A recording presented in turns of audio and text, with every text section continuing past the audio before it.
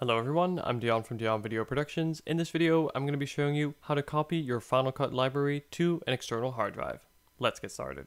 Alright, so first, why would you want to do this? Well, copying your library to an external hard drive is a great way to create an archive or a backup of your library, its events, and corresponding projects. Not to mention that having a Final Cut library on an external hard drive allows you to edit off different computers. You can then take your library using only your external hard drive and edit on any machine as long as it has Final Cut Pro installed. So without further ado, let's see how this is done. Alright, so taking a look at the top left hand here of my screen, as you can see, I have my local library open. And as the name suggests, this library is installed on my Mac's local internal hard drive. In this library, I have various events and corresponding projects, as you can see, and I'm going to go ahead and show you how to carry all of this over to an external hard drive. Now you're going to want to, of course, first make sure that your hard drive is connected. As you can see, I have mine listed here, and you'll see that this has some Time Machine backups, however, no library yet. So the first thing we're going to do is create a new library in order to store these events and projects on.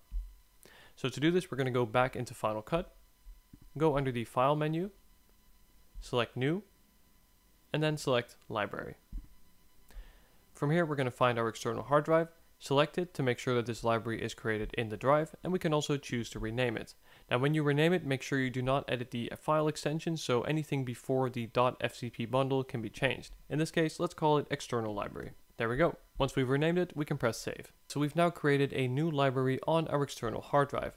As you can see, if we take a look at the top left hand of the screen once again, you'll see two libraries listed. We have the local library, the one we started with, as well as the new one on the external hard drive. Final Cut requires there to be at least one event in each library, which is why it's automatically created an event using today's date. So now that we've created the new library, let's carry over the events, projects, and other media from our local library. So to do this, we're going to go ahead and select all the events that we want to carry over. Let's say in this case, all of them. So we're going to press and hold Command and select them one by one to select all. From here, we're going to go back into the File menu and we're going to select Copy Events to Library. And then we're going to select the external library, which is the library we just created on our external drive. From here, we're going to click this to let it copy. Next, Final Cut will ask whether you want to include optimized or proxy media. In this case, I suggest selecting the media as well as the original media, and also copy any media that may be stored in separate locations. You do not need to carry over optimized or proxy media, as I don't have any in these events. However, if you do, be sure to select them as well. From here, we're going to go ahead and press OK, and Final Cut is going to copy all of the events, all of the corresponding media and project as well. Alright, so after a few minutes, it has now finished carrying over all of the events and projects.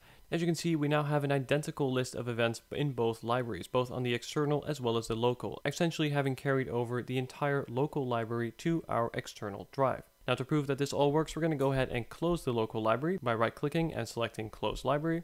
And then let's go ahead and select one of the events, open this up, and as you can see, we can play this back and run and edit this event as if it were stored on our local library.